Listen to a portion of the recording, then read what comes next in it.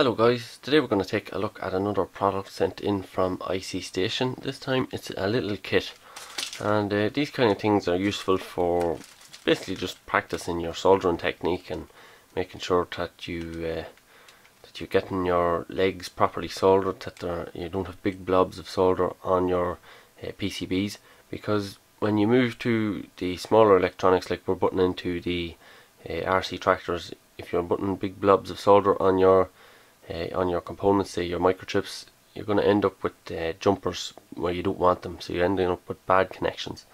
So what we're going to do today is take a look at this little kit and put it together and just see exactly what it does, because to be honest I'm not really sure what it does. I'm guessing it's a little game, but we'll just have to put it together and find out. So let's see what's in our little bag here. We obviously have a little battery case there, so it's a fairly straightforward little thing. Presumably PCB in here, single-sided PCB.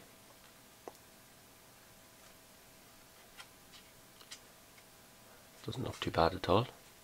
Our silk screen on one side, so that's quite nice. It's very clear looking. We have a little diagram here to explain what we need to do.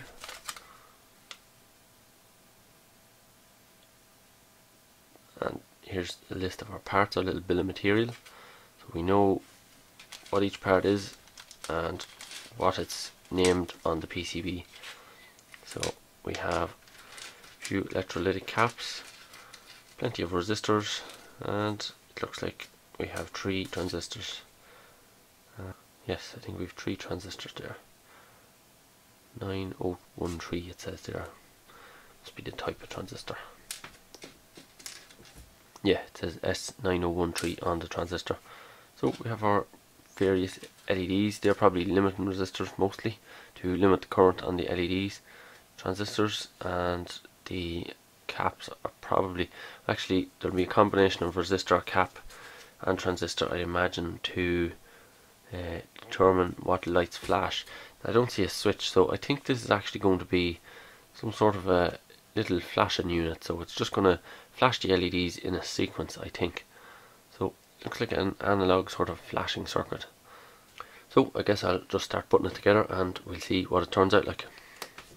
So I'll assemble it in the sequence that we have here. If we look at the resistors, we start with the resistors. So you don't need to know what resistance they are, because you have one 9.1k, you have 3 470, and you have you have 2 10k. So you don't need to know what they are, you can see which ones you have there. So that's what we'll start with. We'll start with the 9.1k, that's R1, and we'll just continue like that.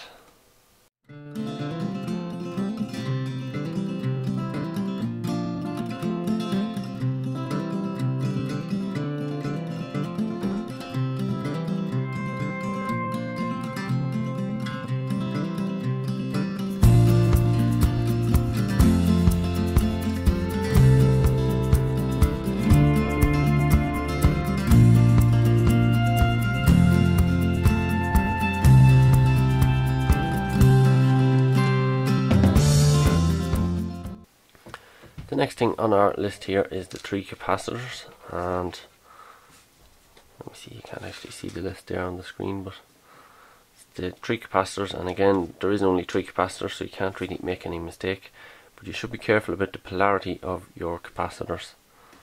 So hopefully you can see that on the screen. There's a white line on the capacitor here. There's also one shorter leg, one longer leg. So the shorter leg is the negative. And if we take a look at our capacitors here, we can see this one for example. Hopefully that's reasonably clear on the screen there, but there's a C3 there and you can see the little plus here. So that is where the long leg goes. The long leg is the positive. Same over here, we have C2, there is the positive. And where is C1? That's right beside it. There's the positive there. So the long leg is the positive. So that's where our 3 capacitors go.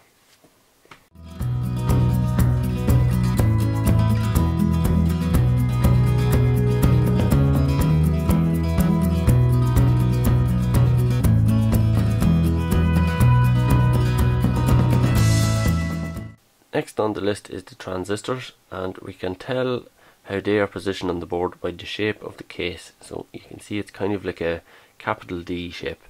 If we look at the board, we also have a capital D shape drawn in the silk screen here.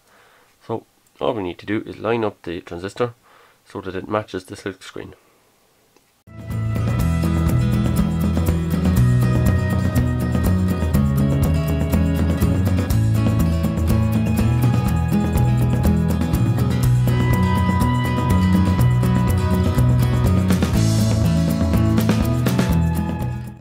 Well, next on our list is the battery box, but I think I'll skip that because I think it'll be easier to do everything else first.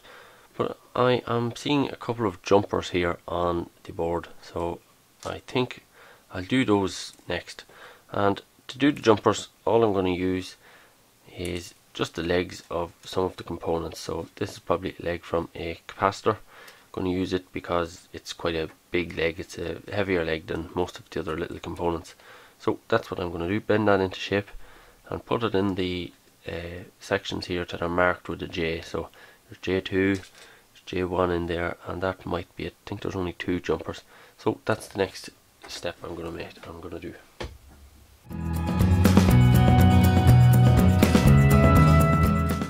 I'm not going to solder the other side of that jumper in just yet because it's very close to the pin of the LED.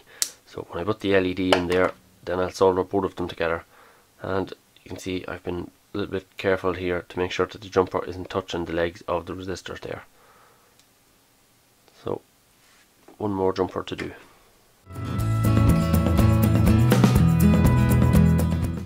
Well, that's the 2 jumpers in place. You have one just there and one in between the capacitors and the transistor there. So probably if I was doing it again, I would have put the jumpers in first, I think. Just it was a little bit tight getting that one in. Not really much difficulty doing it, but at the same time it would have been easier to do it before I put the capacitors on, I suppose.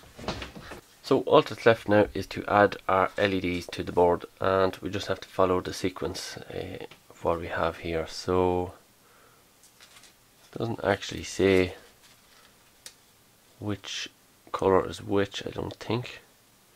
I guess it probably doesn't matter as long as you keep them LED 1 to 4 the same colour, LED 5 to 8 the same colour, and LED 9 to 12 the same colour.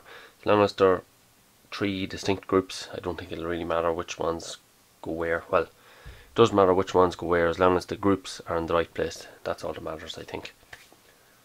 When you're installing the LED, you need to be conscious again of the long and the short leg. The short leg being the ground. So if we look at our marking for our LEDs here, you can see there is a circle, but it has a flat side on it. That side is the ground, and it matches the flat surface on the side of the LED. So you put the flat surface on the LED to the flat surface on the little silk screen diagram or picture of the LED.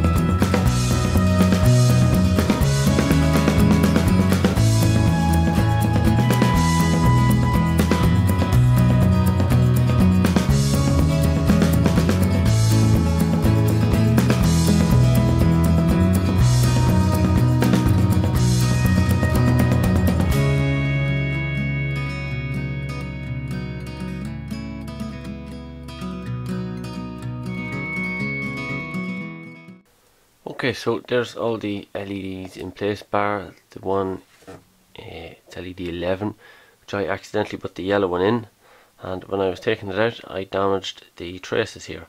So if that happens, it's not a big deal to fix it.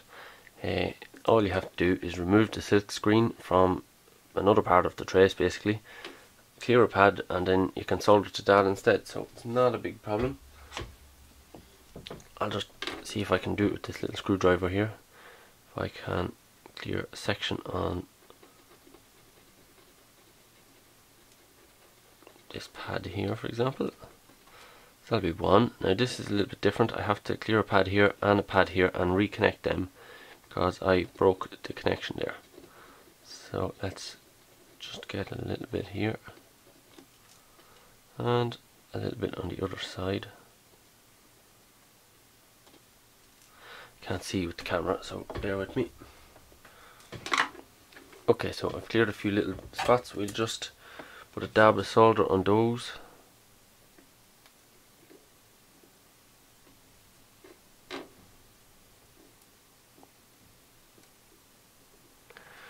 And we'll put our LED in.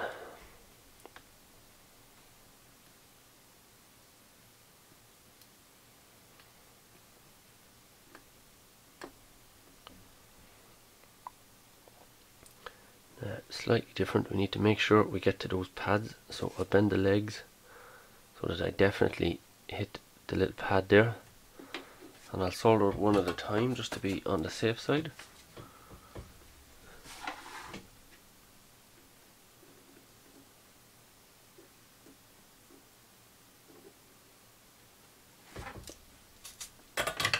It's not pretty, but I think it'll work. Cut him off.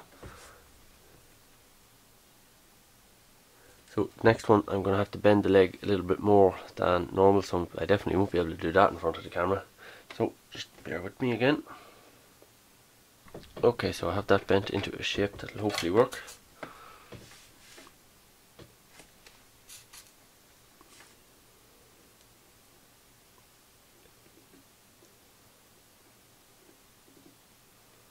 I can't see anything from behind the camera, so I have no idea if I've soldered that.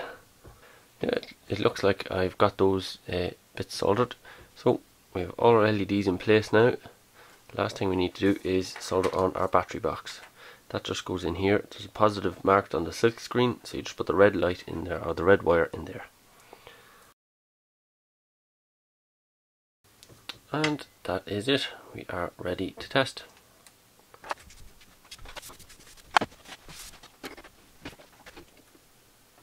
It's supposed to be AA batteries, but I have a bunch of AAAs, so I'm going to have to use AAAs.